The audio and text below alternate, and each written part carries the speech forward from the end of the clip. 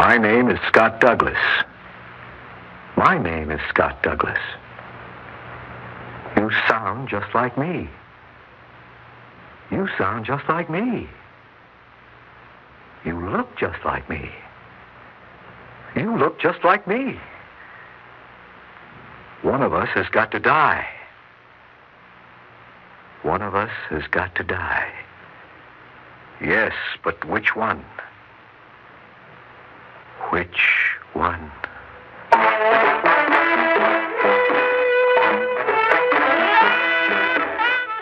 Theater 5 presents Molecule Masquerade.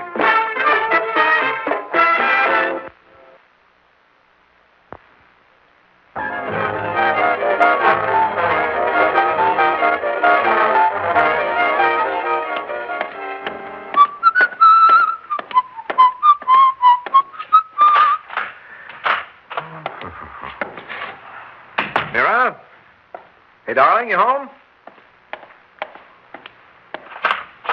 Mira, you in here?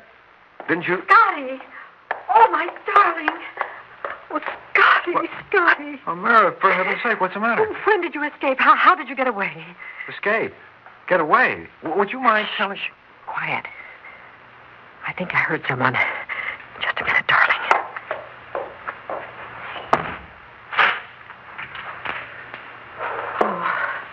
There. Now we can talk. Oh, Scotty, I couldn't understand what had happened to you. I was so worried. I couldn't believe it. Mira, what are you talking about?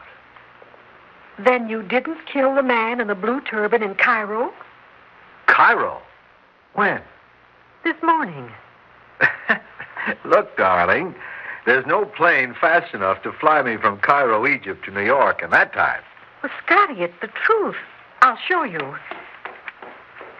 It's all over the front pages of the newspaper. Here, see? Look at the headlines. Yeah? And the story, and your picture, too. Go on, read it. American intelligence agents in a daring action in Cairo, Egypt today captured Scott Douglas, an official of the U.S. intelligence section, as the chief criminal behind a worldwide black market operation. They killed a man wearing a blue turban? You see, darling, it's true. Not only in the papers, but all day on the TV news. I've seen you being taken by the police to the airport. I tell you, this isn't true. It's not me. Look, call my office. Ask the chief what this is all about. They know you've escaped. They'll come here and they'll capture you again. They won't do any such thing because none of it's true. Now, call him. I'll listen in on the extension. All right, Scotty. All right.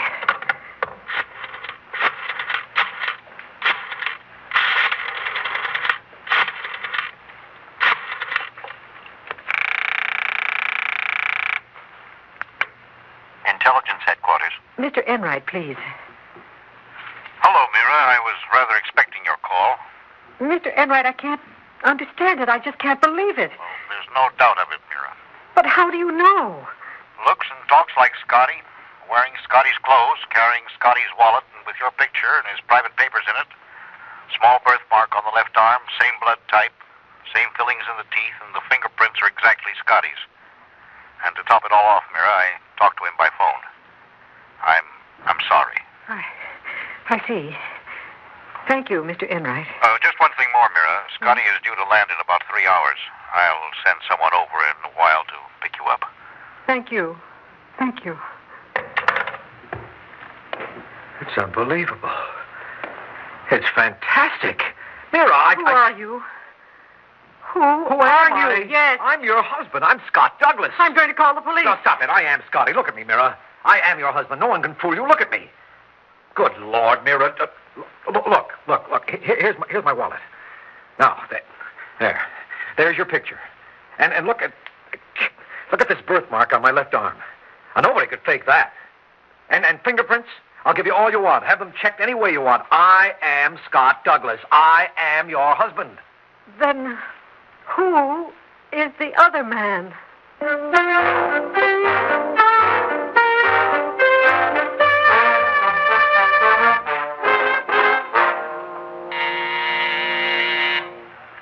What is it? Plane from Cairo with Douglas aboard coming in, sir. Bring him in the moment he arrives. Yes, sir.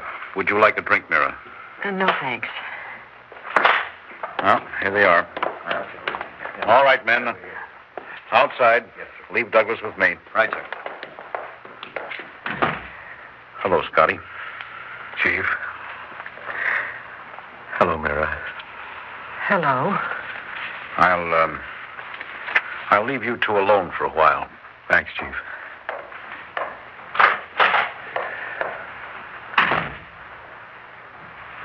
I'm glad you're here, Mira. I was wondering if you would be. Were you? Mira, darling, you're so cold. Don't you want to talk to me? I don't know. Well, it's all been a terrible shock to you. I hardly know what happened myself. The last few days are a blur. All I remember is a hotel room in Cairo, a man with a blue turban, the police. I panicked. There was a fight, a shot, the arrest, the black market talk. I don't know what it means. Mira, you look so strange. For heaven's sake, what's the matter? Don't touch me. Don't touch you. I'm your husband. Oh. Darling, darling. I can't pretend. You're not Scotty. You're not. I'm not Scotty. Amira, stop this hysteria at once. This is crazy. Let me see your wallet. Here, you mean this? Yes. Oh, here. There it is. Your picture. Yes. And where did we go last summer? To Paris. For 2 weeks. We stayed at the Georges V. What did we do when we first got there? We opened the window and sang a silly song about Paris. We made it up as we went along, and then I kissed you. We were alone. No one could have seen. I don't know how you know these things. Now, you seem to be Scotty, and yet you were home. Mira, but I was on the plane. You saw that. All right, darling, if you say... take it easy, honey. Don't cry.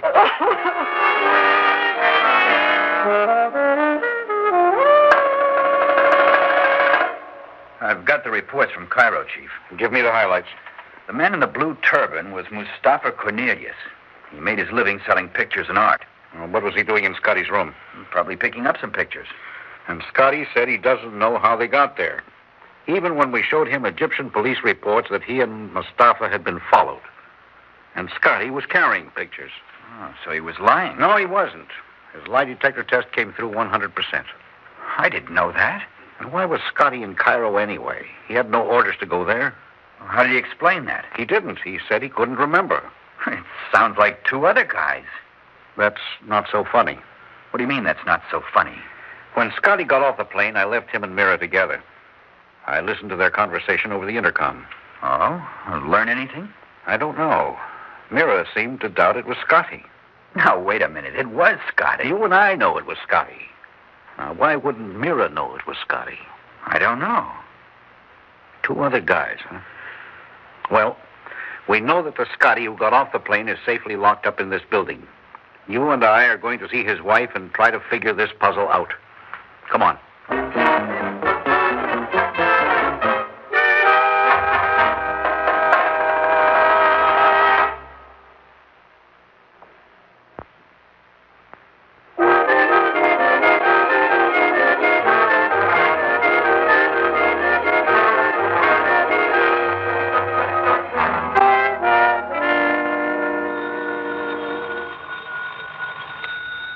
She doesn't answer, Chief.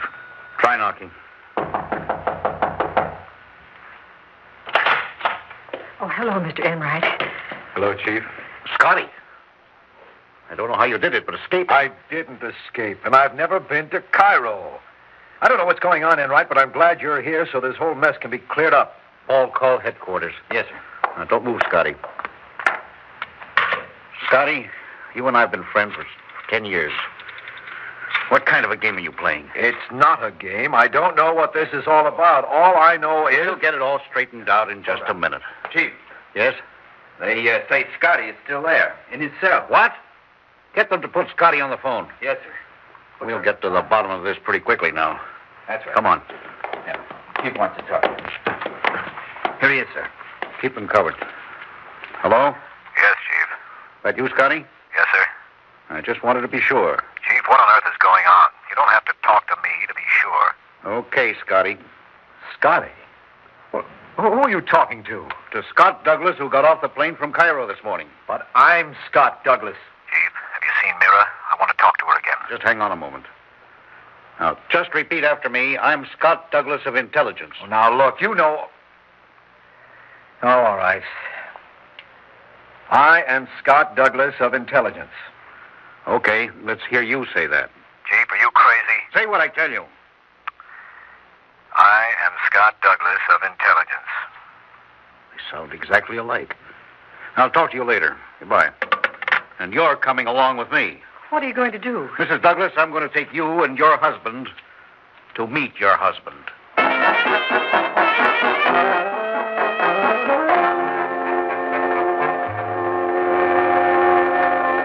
He's out here, Chief. Bring him in. Mira, Scotty, you stand over there. All right, Chief. Now, once and for all, tell me. Mira. Oh, darling, I'm glad. Good Lord. Mr. Enright, I can't believe it. It's absolutely incredible.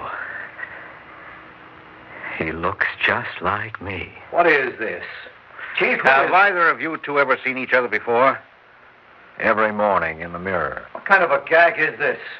One of you two is an imposter. I will say this, the resemblance is fantastic.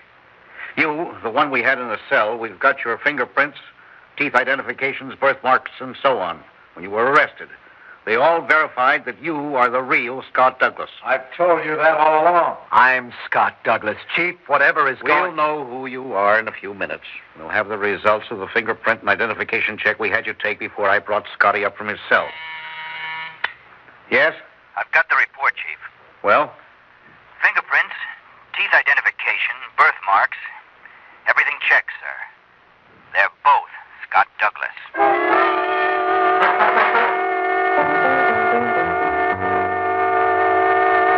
All right. Now remember, don't interrupt me. The only way I can tell you two apart is by the clothes you're wearing. You're wearing a tropical suit, the one you had on when we picked you up in Cairo. Yes, sir. I'm going to call you Tropical. And you with the tweed, that's your name, Tweed. Right, Chief. The last 2 hours of questioning reveal that your two memories are identical up to 4 days ago. Whatever intimate and family questions you were asked separately, you both answered the same. But as of 4 days ago, the police interrogators report that you, Tropical, are almost blank until the arrest and murder in Cairo. That's right, sir. On the other hand, you, Tweed, you have a clear memory except for a few hours 3 days ago. Here, let me read it. Pursuant to File 198, I was ordered to visit a Mr. David Eintner, suspected of dealing in black market paintings at 569 West 18th Street, and pose as a buyer of rare paintings. Mr. Eintner conducted himself in a reasonable and normal manner and exhibited several paintings, allegedly genuine old masters. During our conversation, I heard a faint oscillating sound in the room and inquired whether it was the air conditioning unit. And then I blacked out. Now, at this point, your two memories separate. You both remember everything up to the moment Scott Douglas blacked out. But after that, Tweed's memory does not pick up until about 2 hours had passed. Then he reports, the next thing I knew, I awoke lying on the floor. Subsequent police investigation failed to reveal any trace of Mr. Eintner or his paintings. So there it is. And you, Tropical, you remember nothing for the next several days until we picked you up in Cairo. I remember that report very well. I wrote it. But he couldn't have known about the first part of that report. I went alone. No one else. I was there. And that is my Stop report. it, you two. It's bad enough seeing double without you two talking double and remembering double. 2 hours. 2 hours. What happened in those 2 hours? Chief, I've got an idea. What is it? Probably nothing to it after 3 days, but why don't we visit 569 West 18th Street again? Let's see whether Mr. Eintner possibly left something behind when he fled with the paintings.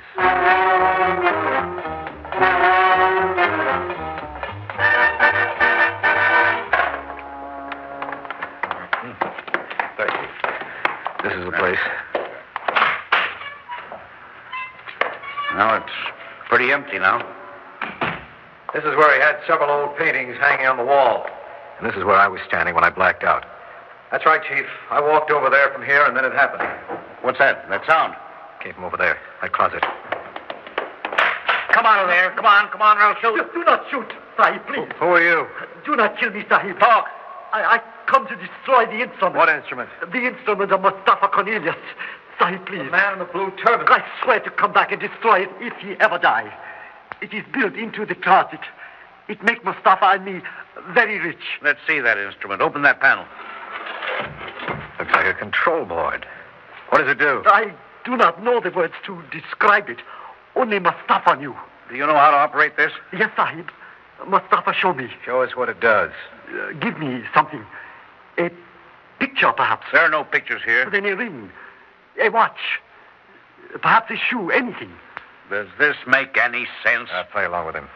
Here's the ring and a watch. Yes, thank you, Sahib.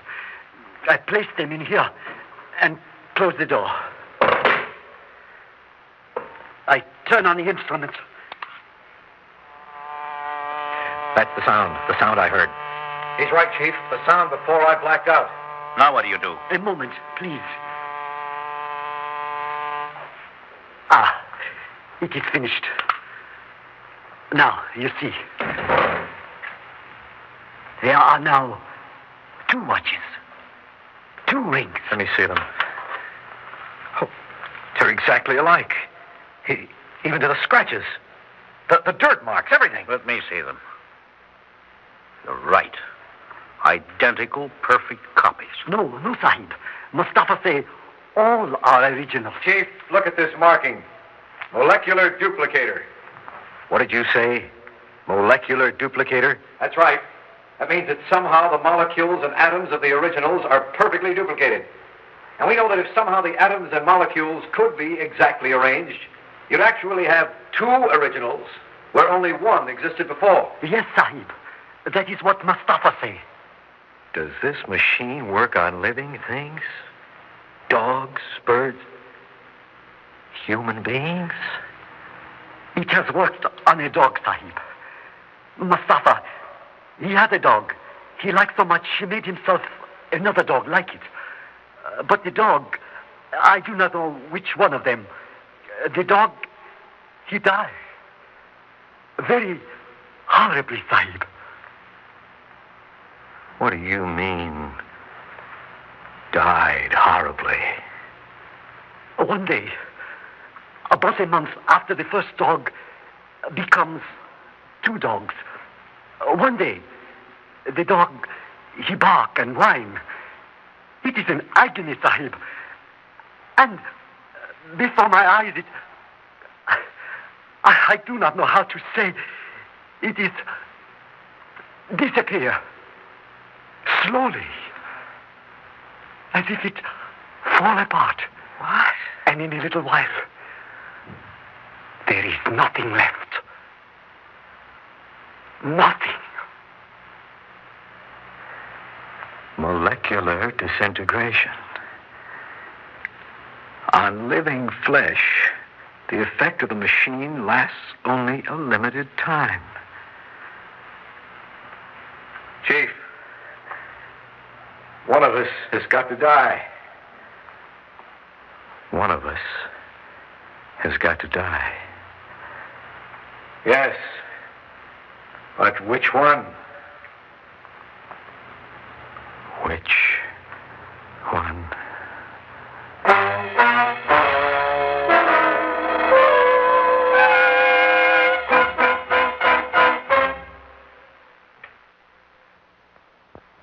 The way I understand it, this person came into your home and stole all of your radios? Every radio I had to my name. Including transistors? Yes. Well, he left me one earplug. I'll say that for him. Mm-hmm. Well, did he take anything else? Just the radios.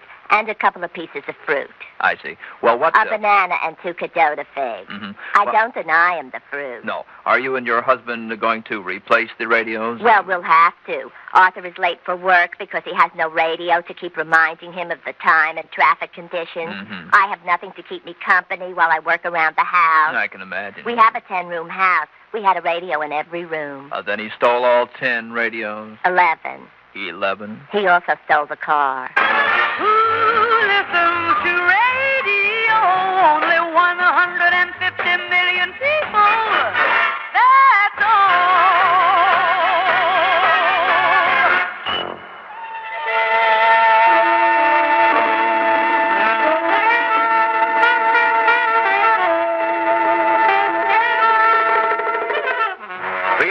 has presented Molecule Masquerade, written by Sherman Dreyer and directed by Warren Somerville.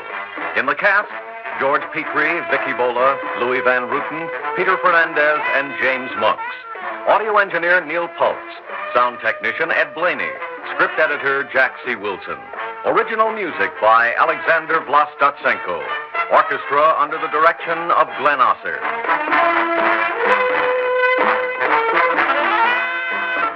Executive producer for Theater 5, Edward A. Byron. We invite your comments. Write to Theater 5, New York 23, New York. This is Fred Foy speaking.